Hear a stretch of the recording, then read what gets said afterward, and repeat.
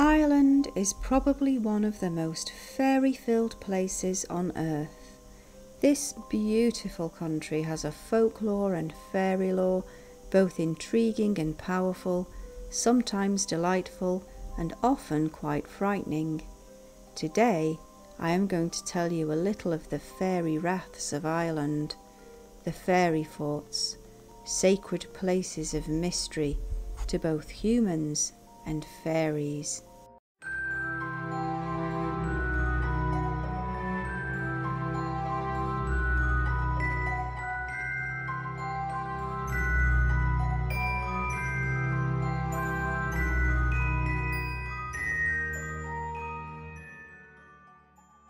To say Ireland has fairy lore is to make it sound like a mere drop in the ocean, and yet this incredible country has far more than that. It has fairy lore at its very birth. The fairies held this country until it was moved into by the humans. This is indeed a fairy isle, fairy to its very core. And this legacy of the fairies has carried through to this very day. Okay, so a lot of modern Irish folk don't give one fig about or believe in the good folk. Yet this is a sad thing. These supernatural creatures are what made and what make Ireland the strange land it is today, and give it a unique historical heritage in the world. Folklore often has a basis in truth. It has value beyond measure, as it has been so well documented. From the ancient sagas that wrote of the birth of the country, to officially collected accounts of folk for whom fairies were a part of everyday life, straight to today with the folklorists who collect the last scraps of fairy lore and accounts from the people, such as the brilliant Eddie Lenihan, himself a national treasure. And so what of the Raths? What are these peculiar mounds that dot the green landscape or rise high and mysterious from the soil? These are the fairy forts, places sacred to the fairies and once revered and feared by the people of Ireland. Sadly, not so much today in some cases, as many have been partly or fully destroyed by developers and farmers. But this can be a dangerous thing if we look at the folklore, and some of these acts have had repercussions even in this modern time. So let's have a look at some of the folklore of the fairy Raths. These places are most often mounds, tumuli or small hills rising from the landscape, but they also can include stone circles and hut circles, ancient places the ancient people created. Originally these hills would have had wooden buildings, fort built on the top, but time and weather decayed these, leaving only the hill, and sometimes the ditch surrounding the mound. A 1991 survey found there are between 30 and 40,000 Raths in the country of Ireland, of varying sizes, and the oldest dating to roughly 3000 BC.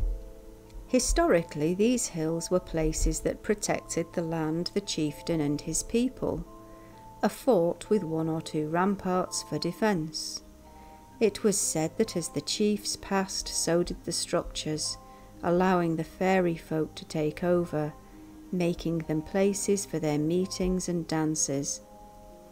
It is said also that if you place your ear to the ground while on one of the Raths and are patient, you may just hear the sound of fairy music drifting up from these hollow hills. These are the places the Tuatha De Danann, the original fairy race of Ireland, used to enter and leave their hollow earth home. Often these mounds are found with whitethorn, hawthorn trees on or around them, and these trees also are sacred to the fairies and must never be harmed.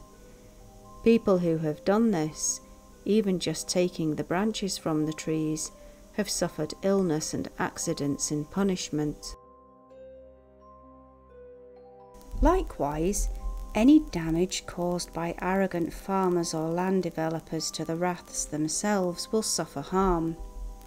In 2017, one politician from Kerry hinted that an incidence of constant road collapse, an unnatural number of accidents and freak weather at one point on the road between Killarney and Cork was because of the Raths in the area and the damage done to them during the road development.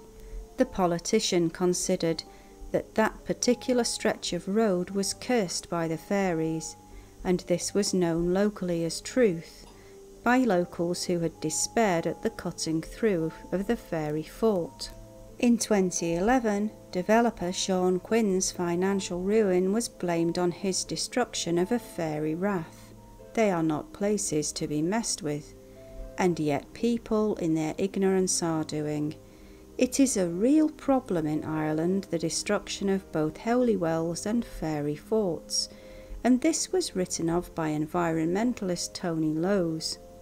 The levelling of these sacred places by farmers, even to the point where one farmer in negotiation with the government to protect and sell it, a 3,000-year-old fort, decided to level most of it anyway. Other examples are one that was completely destroyed in 2 parts, and a man who destroyed 2 ring forts, after other members of his own family had destroyed 3 others. No wonder historians and folklorists across Ireland who feel deep respect for fairy heritage, social heritage and ancient sites wail with despair at the acts of such selfish individuals. Once they are gone forever. And yet these are sacred magical places. In my episode about the hawthorn, whitethorn, I tell of Eddie Lenihan's fight to protect a fairy bush that was due for destruction by the building of another main road. Lenihan won the fight, and the road swerves around the whitethorn. So why not these places? It is something that is very worrying indeed, and yet it is not all bad news. Not all farmers are bad. The legendary Pat Noone, known as the Fairy Whisperer and son of a folklorist, has a farm in Galway full of fairy sites, and growing up there he became used to the comings and goings of the fairies and grew a deep respect for the good folk and the sacred sites themselves. And likewise there are farmers beyond count who still respect and preserve these ancient monuments as a valued part of their history. This is what they are after all, the ancient heritage of Ireland and its people. It is not all doom and gloom. These sites need to be visited by us to keep their relevance alive, to re-energise them. Isn't it the same with all of our ancient places? Acknowledge them, visit them, care for them, and make a stand when one is threatened. Now we have looked at the history and the modern problems of the fairy raths, let's have a look at some of the wonderful collected true tales from the Irish archives that document people's experiences with the raths. One archival story told of a rath in Hoggard, where lights were sometimes seen.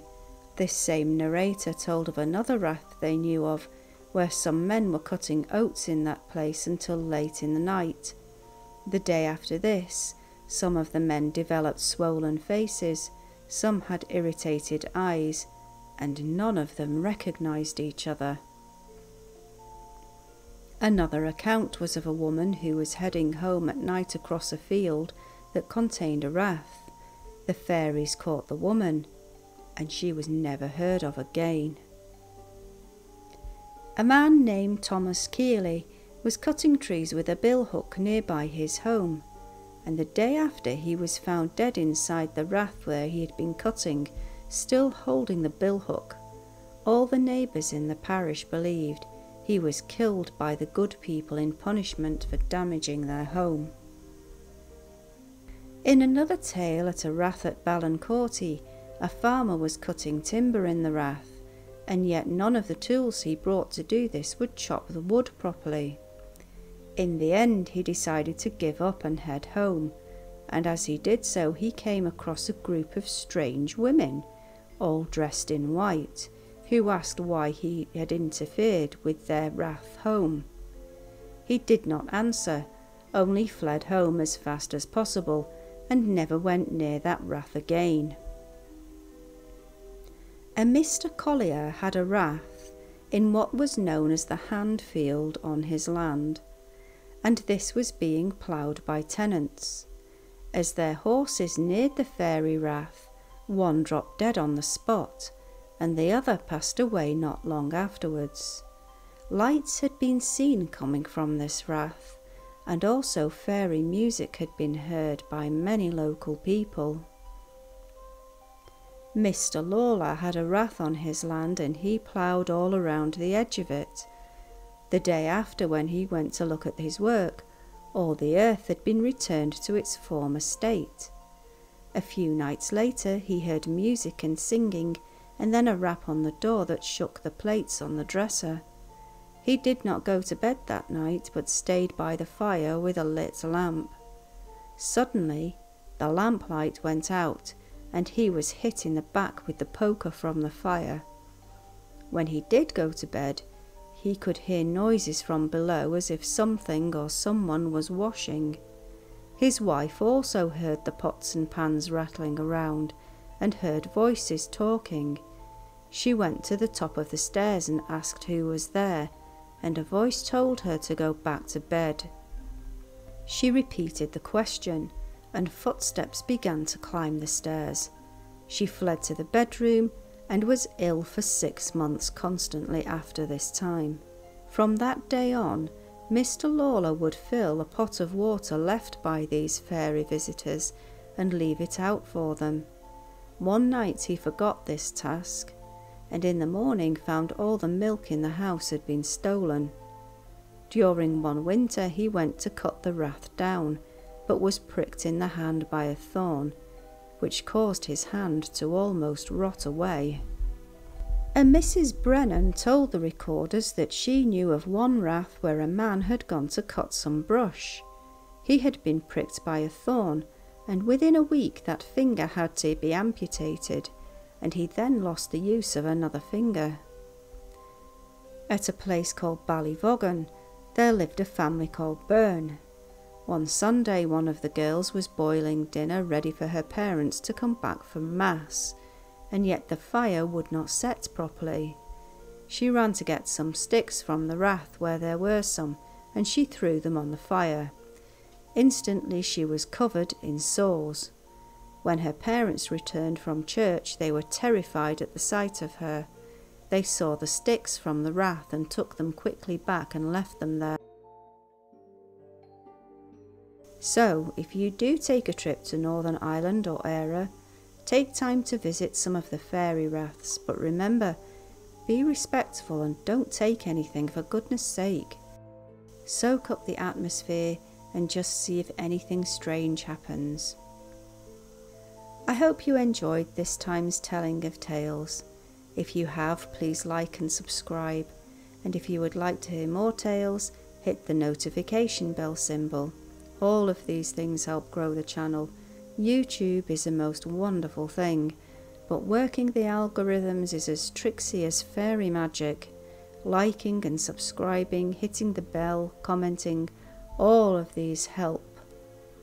So, until next time, dear friends, take care, brightest of blessings, and remember, don't play with the fairy folk, or you may end up in one of my folk tales yourself.